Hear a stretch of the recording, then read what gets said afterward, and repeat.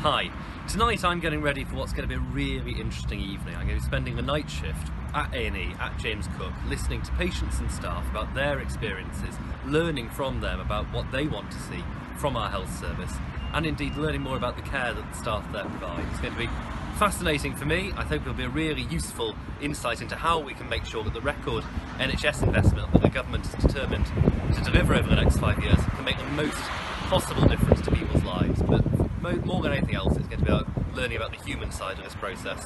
Looking forward to it.